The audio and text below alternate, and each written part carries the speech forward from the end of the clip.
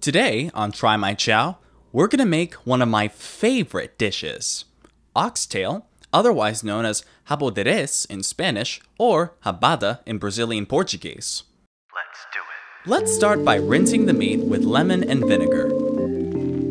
Mix it well. Now, let's remove the excess juice.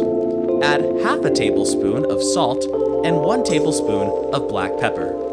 Mix it again. Put some olive oil in a pan on high heat and place the oxtails in it. Reduce the heat to medium and add a bit of water to the seasoning. By doing this, you will avoid burning it since we'll be using the seasoning to make our mushroom gravy later. After you sear the meat on both sides, remove it from the heat. For this next step, drizzle some olive oil into a pressure cooker. Put some fresh thyme and rosemary stems and also some bay leaves in the cooker.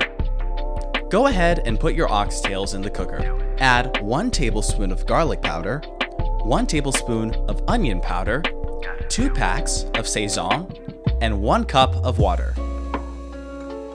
Squeeze in half a lemon. Set your pressure cooker to cook for 40 minutes. Let's prepare our mushroom gravy. Chop up a large onion. Chop up about 8 mushrooms. Add about a tablespoon of olive oil to the pan that you use to fry the oxtails and set the heat to high.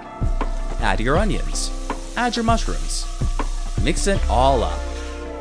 When the water from the veggies starts to dry out, remove it from the heat.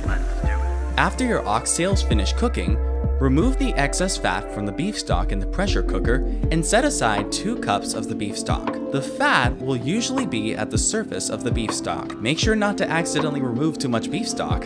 If you don't have enough beef stock, you can always use store-bought beef stock to make up for what's missing. We're gonna reuse the same pan that we were just using earlier. Add a tablespoon of olive oil and 5 minced garlic cloves. Once it starts to get a brown color, add 2 cups of beef stock. After that, add 2 tablespoons of cornstarch.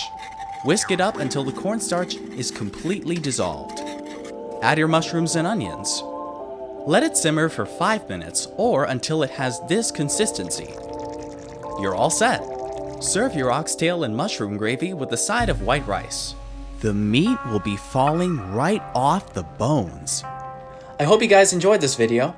If you did, please don't forget to give me a thumbs up for this recipe. Also, leave a comment down below letting me know if you're going to try this. Be sure to subscribe if you haven't already, and I will see you guys in the next Try My Chow recipe video.